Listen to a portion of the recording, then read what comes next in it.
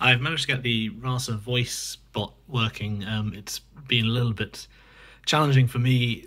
I think I had a couple of unlucky breaks, and anyway, I've got over those issues and got it running now. So to make it work, you need a whole load of terminal processes running, some which will interpret the what you say to it, some which will then provide text to speech (TTS) output, and you need a microphone. So I've got my trusty mic here. I actually have this rather cool ReSpeaker microphone array here, which is actually fantastic for this sort of application in theory. But when I'm running it through Chrome, then it's actually picking up all 4 channels of the microphone.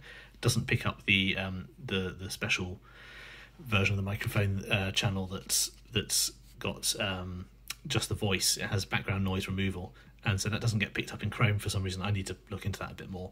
But anyway, so the idea is then you have the button to click start, and it will come up with these things here. It doesn't seem to say the first item for some reason, but once you're in, then you can click on this. It's slightly more awkward because you have to click every time you want to talk. If I was running this on a mobile, I'm sure it would be slightly easier because it's right in your hands. But the setup requires that all these things, they're all supposed to be, they're all interconnected web things, and you need to be able to see it from the client. So that doesn't work for my on my mobile the way I've got my network set up. So I have to do it through the desktop. So anyway, so the idea is you click on here and you can say something into the mic. So I'll say, "What's your name?" What's your name? I'm Sarah, the Rasa bot. Yeah, and it's actually it's a bit odd to have something called Sarah in my own voice. And so it speaks the output. I do think, not quite sure, sometimes it doesn't always speak all of the output, so I don't know if something's up with that. When you click this, then the microphone's listening, and you can see the speech waves. It basically goes up and down here as you talk. Sometimes it doesn't seem to get the end of the sentence. It thinks I'm still talking, in which case you have to then pause it and then start to try again. So, but let's see another one. Tell me about open source.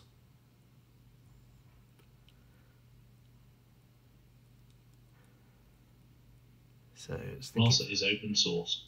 We strive to provide well-maintained and documented open source tools, allowing all makers to build the best AI assistants without friction. So that's kind of cool. What can I say?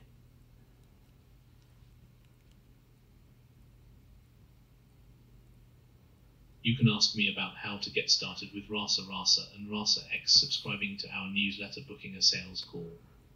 So as you can see, I mean, it's kind of dark, but it's actually got the output that it said there. I think the client needs a bit of work. It's obviously just an early version. It's quite impressive it can work at all. You would need some way of interacting more in a more sophisticated manner with the TTS, so it actually speaks things in the right way, not just a stream. And I'm interested actually that it hasn't had that problem with listening to me, where it has not realised I've finished speaking. But yeah, so that's the demo. It's definitely got potential. You could make it respond a little bit quicker because a lot of these text-to-speech outputs, they're all pretty standardised. So you could actually cache them all up front, which is something I've done with my text-to-speech server that I've got another version elsewhere. So yeah, so there's stuff like that you can do. Anyway, that's that.